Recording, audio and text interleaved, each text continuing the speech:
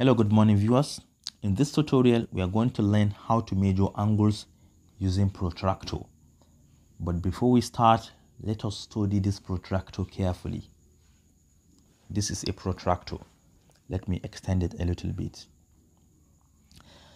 If you observe, we have a bunch of numbers here, and all these numbers represent degrees. From the left hand side, you can see the exterior angle is 0.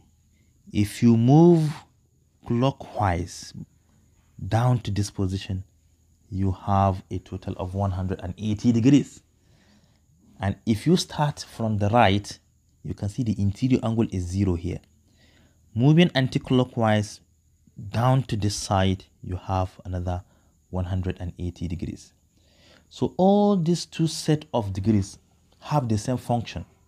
Just that if you are measuring an angle that is subtended towards the left hand side, you have to count it anti-clockwise.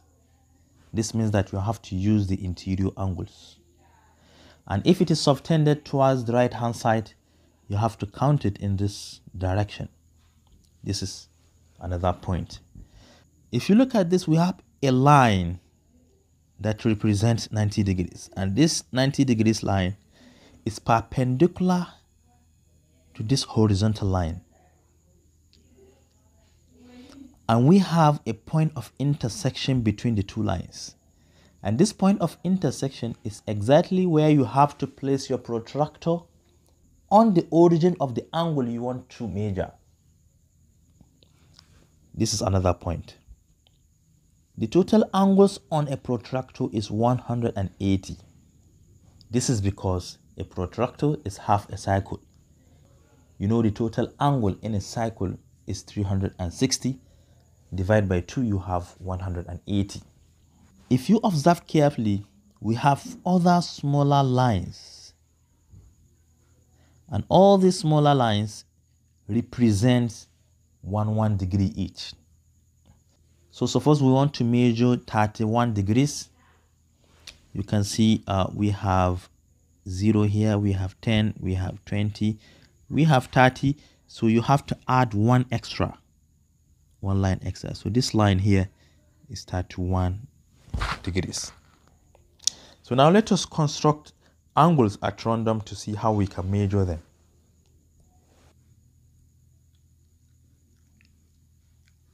So first we have another angle like this. We want to measure this angle. Let me label it. This is the origin. Let me call this A. Therefore, line A or OA is said to be the line of focus where we have to place our protractor. While this line is the extended line that forms this angle theta. So now let us bring the protractor. This is the protractor. Let me show you the origin. I have placed it on the origin in such a way that the line of focus will be exactly on top of the horizontal line that represents 180 degrees or 0 degrees. So now, since the angle is subtended towards the right hand side, we are going to measure the angle clockwise.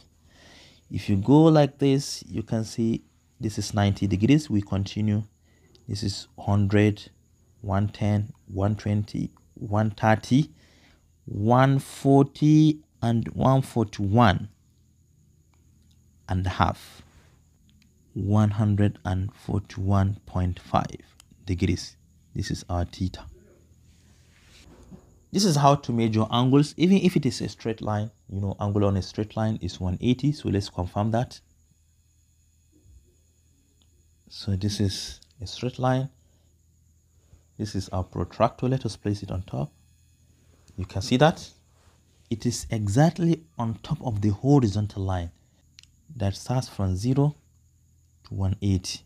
This means that the angle from this angle right here is 180 degrees.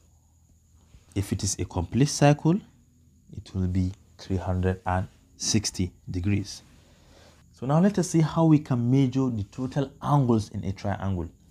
You know, they are 180. So let me draw a triangle.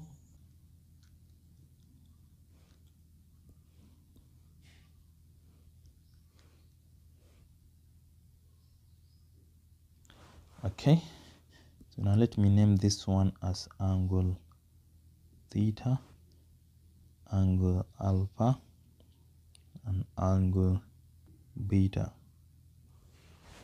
Okay, now let me measure angle theta first. We can measure any one of them. Let me start it at random. This is my protractor. Let me place it here. Okay, now we want to measure this angle theta. You know, this is going to be 10, 20, 30, 40, 50, 51. So this angle theta is 51. So we have theta equal to 51. Let us measure angle beta.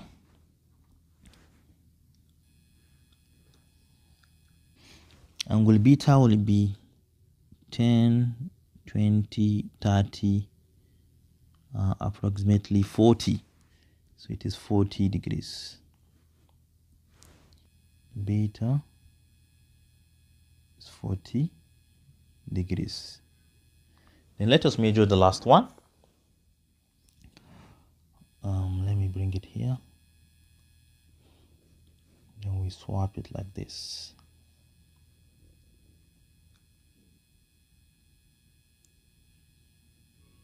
So now let's just measure that.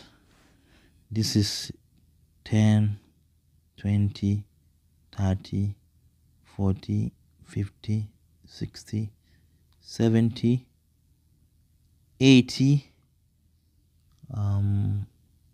89. You see, remain 1 for it to complete 90.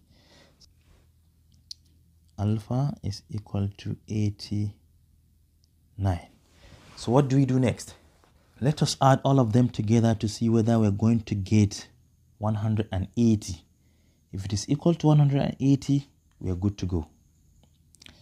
1 plus 0 is 1. Then 1 plus 9 is 10. We have 0. We have 1 left. 5 plus 4 is 9. And 9 plus 8 is 17. Then 17 plus 1 is 18.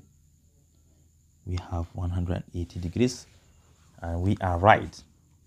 And these angles are said to be measured accurately. So this is all I have for you today. Thank you for watching. Do have a nice day.